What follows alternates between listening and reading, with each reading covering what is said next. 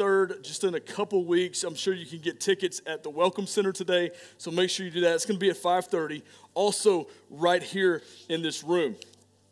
There is a New Testament scholar by the name of Walter Hansen who's written a great commentary on the book of Philippians. So if you're into reading commentaries and looking at all that kind of thing, that is a great one. But he points out that Paul's letters have these parallels, have 10 actually parallels that are in the ancient world that were letters about friendship, okay, or even small essays on friendship. Now, don't worry, I'm not going to go through all this stuff and everything that a commentary would tell you. But I'm going to say this, it's important for us to look at different ideas and how people, theologians especially, and people that have, a lot of people have more degrees in Fahrenheit, and they start looking at Scripture and digging deep down further than we could ever do on our own. So commentaries are good, but listen, this is always going to be the ultimate authority right here, okay? So I encourage you to read commentaries, but I encourage you not to make commentaries take the place of the Word of God, okay?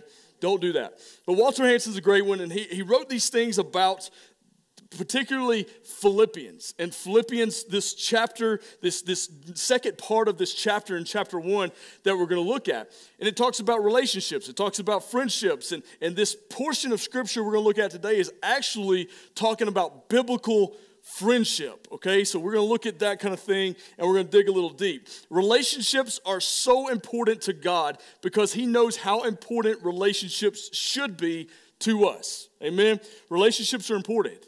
It's scientifically proven that if you take someone, isolate them for extended periods of time with no contact with any other person, they will go insane because they need that relationship with other people. They need that friendship. They need that in their lives. Now, like I said, I'm not going to go through all the 10 parallels that Walter Hansen lays out.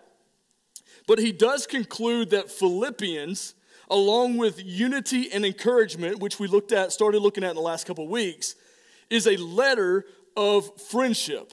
The whole book is a letter talking about friendship. He says it's not merely a friendly letter that fits this pattern, but this is what he says. But Paul transforms the meaning and experience of friendship by redefining each of the essential ideas of friendship. Given these Hellenistic essays on friendship in terms of communion with Christ and empowerment by Christ. In other words, what Paul gives us is a letter about Christian relationships. Okay? It's important to have Christian relationships. It's also important to have relationships outside the church because we know people are people and we need people in our lives. So this morning, I want us to consider the implications of this stuff that we're going to talk about, this letter of these teachings for our own relationships with one another in the body of Christ. We have to look at our relationships now. You have to look around a room and say, who do I have a relationship with and who do I not?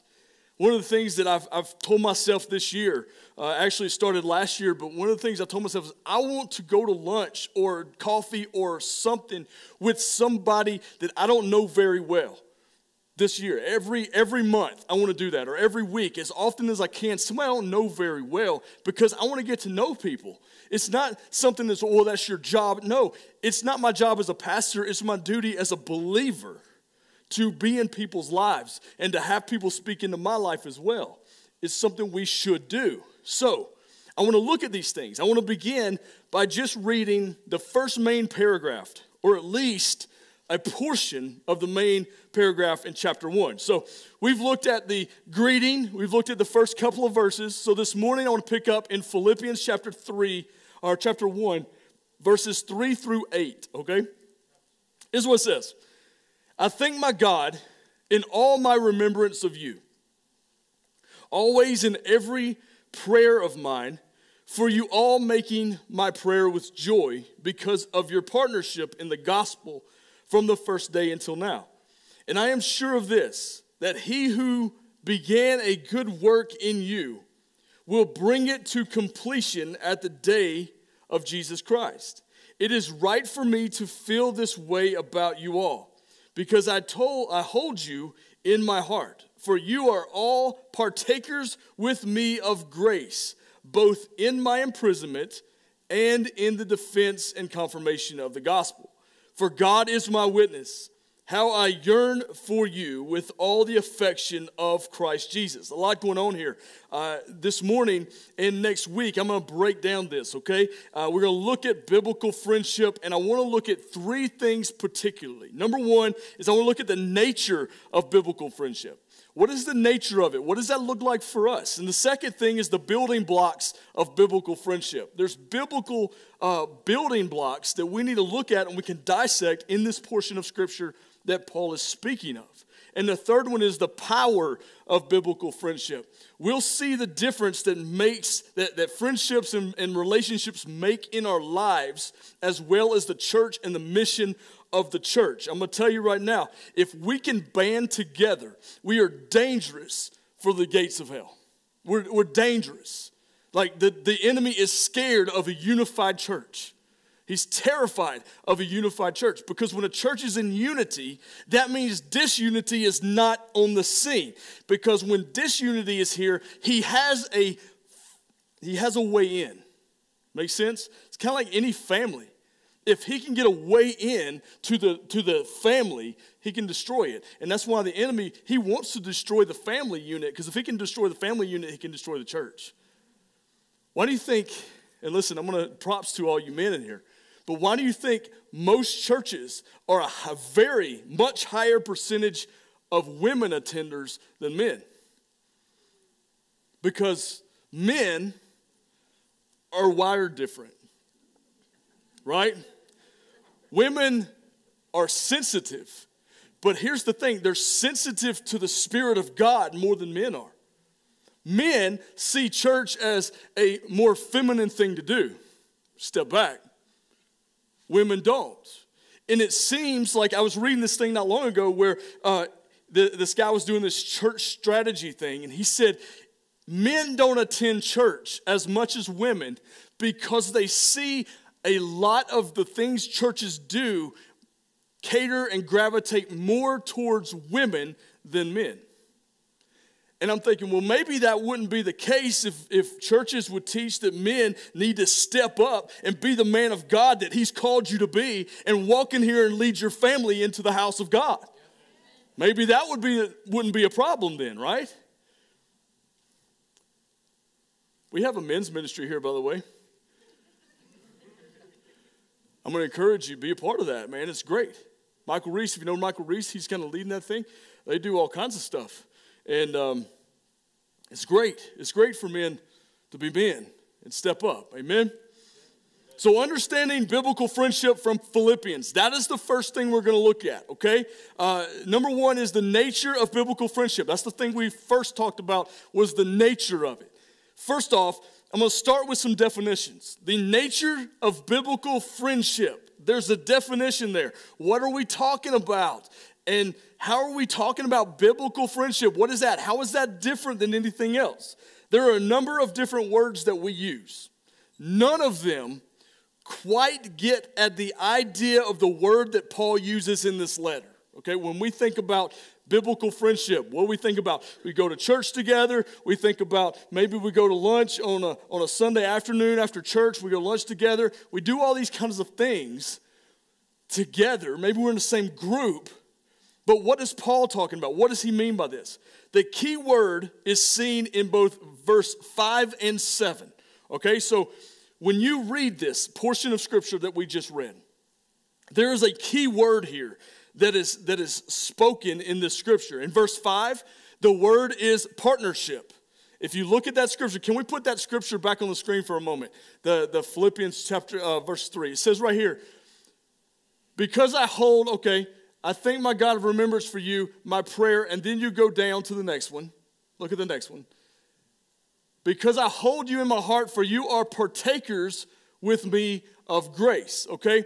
So there is this idea here when it says partakers, that is the same word for partnership, okay? So partnership and partakers, and it translates into a Greek word. Now, I'm going to tell you the Greek word. I'm not a huge guy on going, okay, everything I say, I'm going to throw out a Greek or something definition to make myself sound smart. I'm not going to do that. But I think in this case, we need to understand the context and we need to understand the definition of what Paul is saying here. So in verse 5, the word partnership is similar, and it kind of goes with the next word in verse 7 that we just looked at, partakers, okay? And the Greek word here is koinonia, okay? Koinonia. Now, this is what we look at when we think about this, because we look at the word koinonia and we say, okay, what is the definition? Now, here's the definition. It translates in a few different ways. It translates fellowship, okay? So when it translates fellowship, what do we think about when we think about fellowship? We think about, well, we get together, we hang out, we do all this kind of thing, and that's fellowship. Fellowship with one another, right? We have a potluck. We have, a small group or a life group, whatever it may be. That's fellowship. So, I hear you on that. But that is not what Paul has in mind. There is another translation also to this word. It's communion. Another thing we think about when it comes to communion is we think about the little juice and the little cracker that don't taste very good. Right? I know it's like eating styrofoam. I know. But we think about that. When we think about the word communion, we think about, eating again. We like to eat. People like to eat. So we hear these words, we go, okay, let's go straight to food. So when we look at that, we hear that. Well, that is the translation in 1 Corinthians chapter 10. But in Philippians, it means so much more. The word partnership is actually a really good word for it. Because when you think about partnership, probably carries this idea of a business partnership, a business relationship. In the ancient world, the word koinonia had that implication as well. Okay? So Paul was kind of going that direction. But here's what the word literally means. Are you ready for this? A close association that involves mutual interest and sharing. There's no food in there. I don't hear anything about food. But that's what he's talking about. It's an exact definition from the Greek English lexicon. It is saying it's a close association that involves mutual interest, something that we're in together. So this whole idea of koinonia, so when we come together for a prayer and worship night, we are in a state of koinonia, according to Paul. What we're doing is we're coming together in fellowship, we're partaking, we're having communion together in the Spirit, and we are making a business transaction with Jesus to say, I want more of you and less of me. And that's what relationship with Jesus is all about. But when we come together as a church, and we do it together as a church, mighty things happen. That's why Paul stresses the idea of biblical friendship, because it's so important that we understand what it is. Here's what Walter Hansen says again in his commentary, which I think is helpful to understand. He says this: standing behind the English word partnership, the Greek word koinonia connotates a variety of close relationships involving mutual interest and sharing. And then he lists off all these different things. Here's some of the things that's included: marriage and family, or marriage and relationships, friendships, business partnerships, common ownership of property, citizenships, religious organizations. These are all things that we can build relationships with. You saw koinonia take place right here on the stage. When my wife was standing up here holding a baby, and I said, does it make you want another one? And she said no, and we were in complete agreement. It was right there. No. We good? All right. All together. There are notable uses of this word in the New Testament. For example, Acts 2, chapter 42. The new church, the infant church, just began in Jerusalem. It says that they devoted themselves to the apostles' teachings and the koinonia, or the fellowship. 1 Corinthians chapter 1. God is faithful, by whom you were called into the, there's that word again, koinonia of the Son, Jesus Christ our Lord. You were called into the fellowship of his Son. In 2 Corinthians chapter 13, the grace of the Lord Jesus and the love of God and the koinonia, the fellowship of the Holy Spirit be with you. Here's another example in 1 John chapter 1. Verse 3, John proclaims what he has seen and heard so that his readers may also have fellowship or koinonia with us. And indeed, he says our fellowship, our koinonia is with the Father and with the Son. These writers seem to envision a kind of relationship that is all-encompassing. A relationship in which Christians are bound together to one another, but they are also bound to God, the Father, and the Son, Jesus Christ. They are in agreement. We as a unified body of Christ, we as a church are bound together by the salvation that we've received. So if we receive salvation, we're in it together. If I look at you and go, are you saved? And you say yes, and I say me too. It doesn't matter what background you have. It doesn't matter what sins you've committed. It doesn't matter if your sins were greater than my sins. We're all in it together now because we find unity through Jesus Christ. Amen? Are you with me this morning? It's a union and a communion of the saints. Remember, we're saints according to Paul. Read that first one again. With the Father and the Son through the Spirit. Sometimes this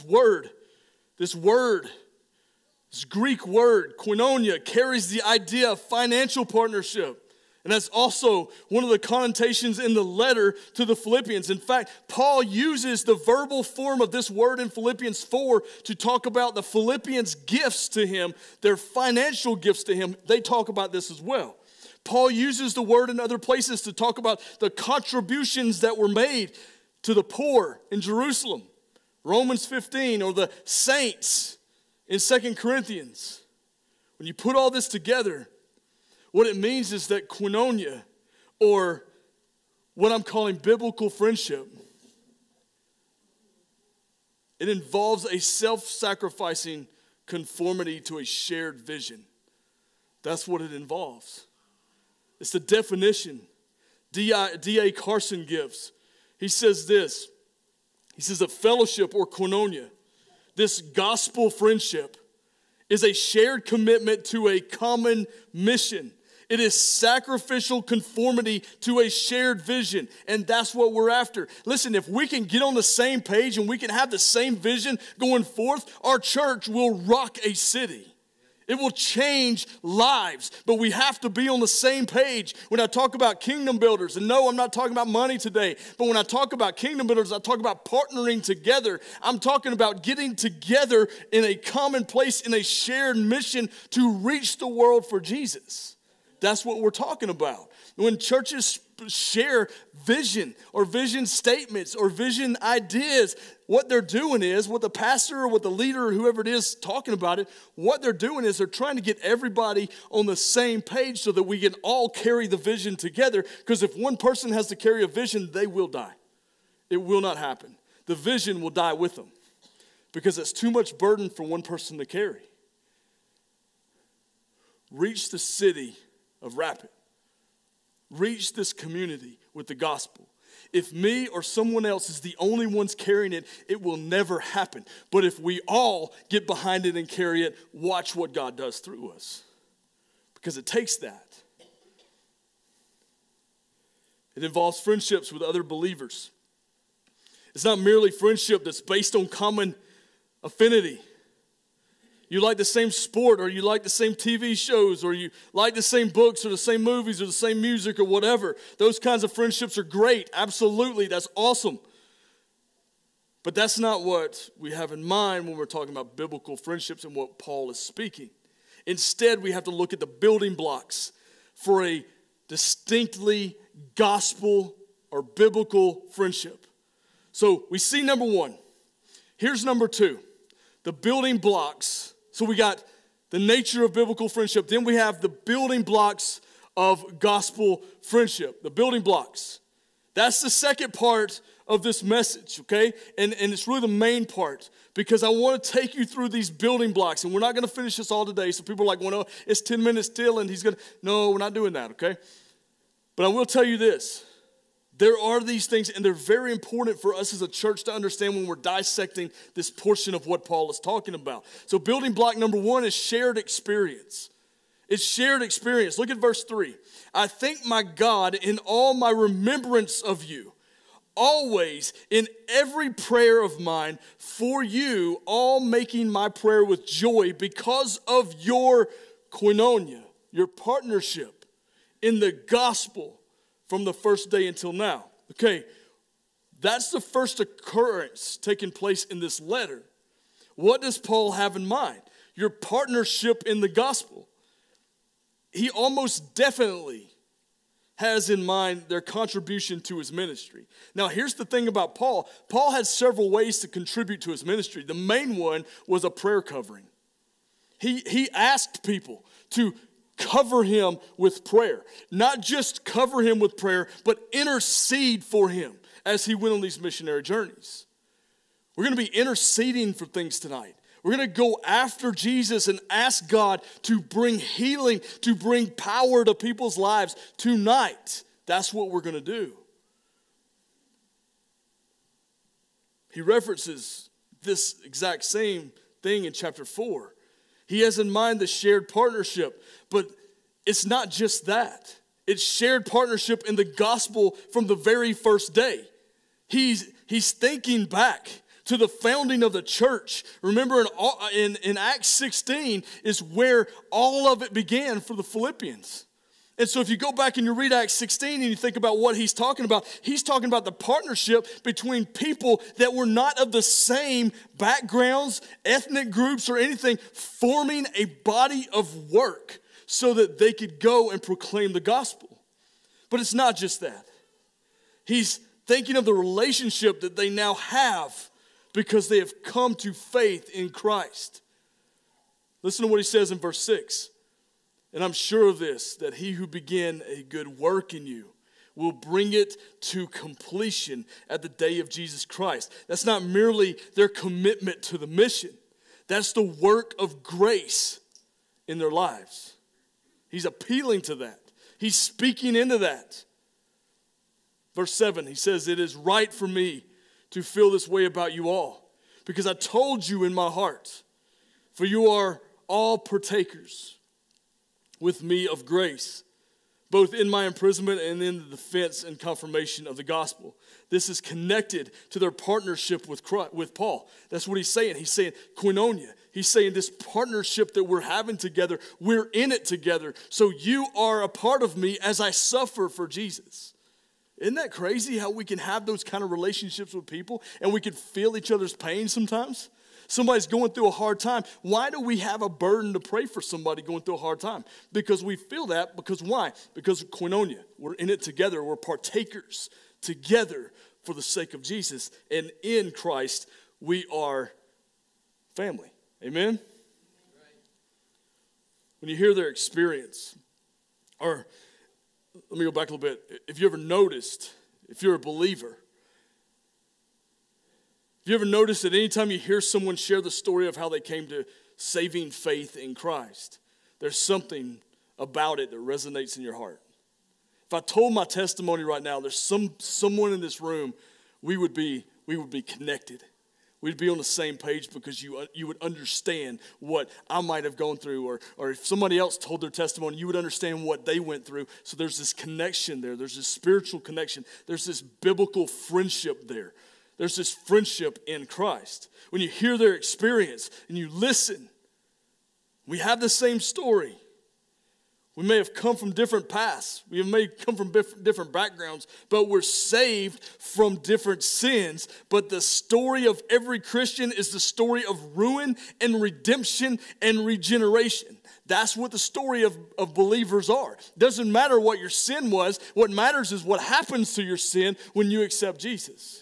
That's all that matters.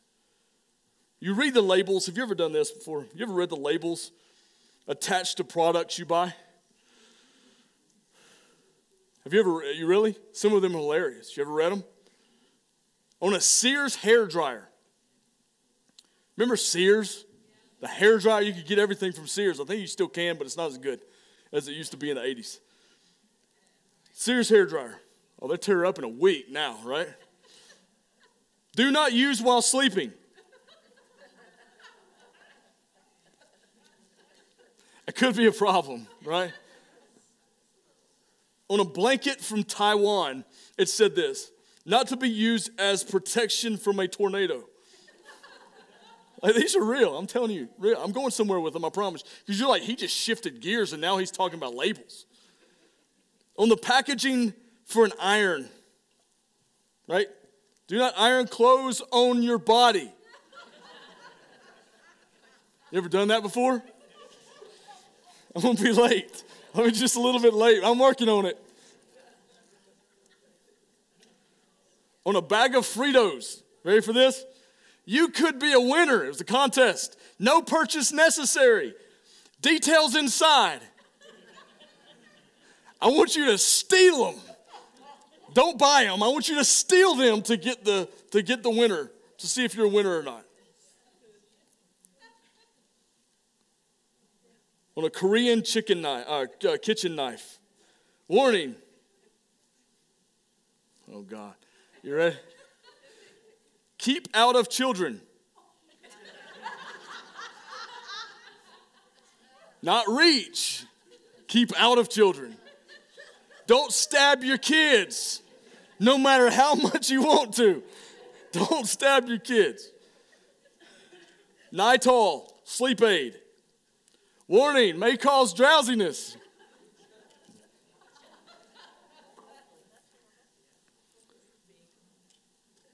Sainsbury peanuts. Have you ever heard of that brand before? Sainsbury peanuts, Sainsbury. May contain nuts. See, I have a theory. Should I share my theory with you? Too many people online. Here's my theory. Joey, here's my theory. If we remove all the warning labels, you know where I'm going with that, right? I'm not sure we would have to put warning labels on anything if we remove them for just a few months. Some of you will get that later. You'll be thinking about it. You're like, oh, yeah, I get it. What makes it funny, though, what makes all these things funny is the obviousness of them, right? It's just obvious. Of course I'm not supposed to use a hairdryer while I'm sleeping. Of course a bag of peanuts is going to contain nuts. You know, no kidding, right? Don't use the hairdryer while you're in the shower. Okay, what will happen if I did that? It's obvious. But to be direct, I'd love to put some labels on some Christians. So every time your spouse looked at you, it would say, be thankful for the way you see Christ in me. Be thankful of the way Christ is in me now, opposed to what it was then. Be thankful.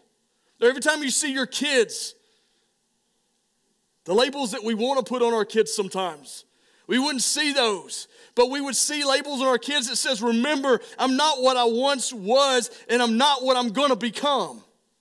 I'm not a baby anymore. I'm growing up now. Yeah, I'm in a bad stage of life right now as a toddler or as a preteen or whatever. Maybe I'm a headache right now, but I'm not what I am going to be one day.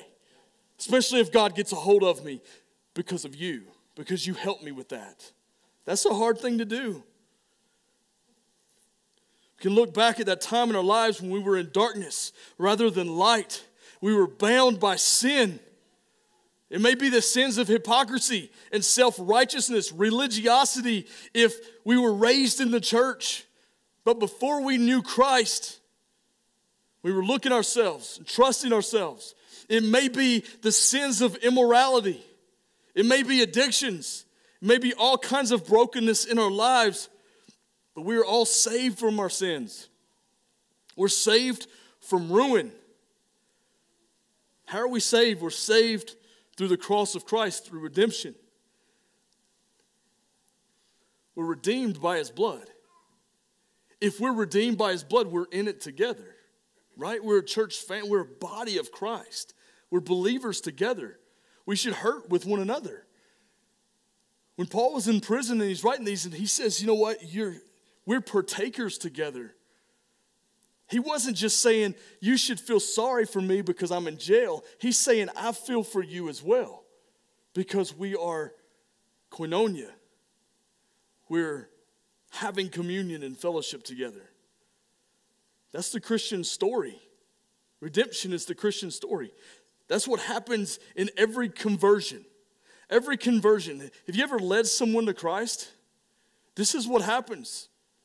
Ruin. We see the ruin in their life. Then they experience this redemption. And then this regeneration. God steps in and starts to work. That's a shared experience. That partnership. Seeing someone bow their head and speak to Jesus and invite Christ in their life and to make that decision to follow him should make us weep because we remember that day. That's what Paul's saying. We should remember that day and have fellowship with that person. If it doesn't make your spirit jump for joy when someone gives their life to Jesus, maybe you should give your life to Jesus.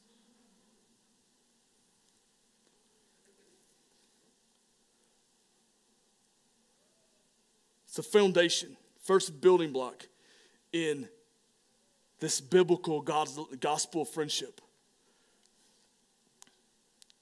That's first. The second one, we're going to start looking at next week. We're going to look at hopefully the rest of them next week. But that's the first one. I believe that in these last days, I shared something yesterday. Somebody shared it with me. And it messed me up. I sent over to Lindy and we talked about it for a long time last night. But thank you for sharing. You know who you are. Thank you for sharing that with me. Because I looked at it and it's a legit thing. And I'm going to get on a soapbox for just a moment for parents out there. Is that okay? No? If you don't want me to, I won't. Here we go. There's something out there right now that's a Christian Ouija board. Yeah, I'm serious. You can get it on Amazon for $30. We looked at it. We looked at the reviews and we looked at everything. This is the belief of it, and it's heartbreaking. Ages 8 and up, by the way. You hold the cross, the little medallion in it, and it's a direct line to Jesus that you can speak to Jesus. One review on there I read, it said this game is crazy. I don't like it. I want my money back because all I heard was a raspy old man's voice every time he spoke to me. And I don't think that was Jesus. Duh. The enemy is infiltrating the church, trying to get in the church. If you're in this room right now, I want to warn you, and I know this isn't October, so I shouldn't even talk about it. I want to warn you about those kinds of things. Just because there is a Christian sticker or some kind of cross sticker on it doesn't mean it is from God.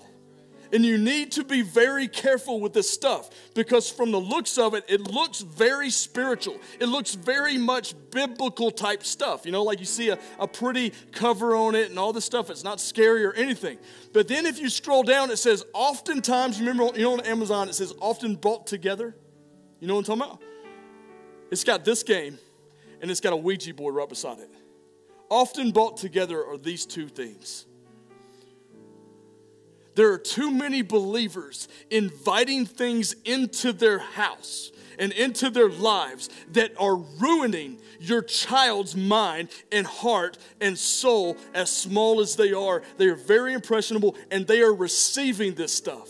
This made me absolutely nauseous and almost fiery mad when I read about this product because we are allowing this to infiltrate the church and the people of God's life.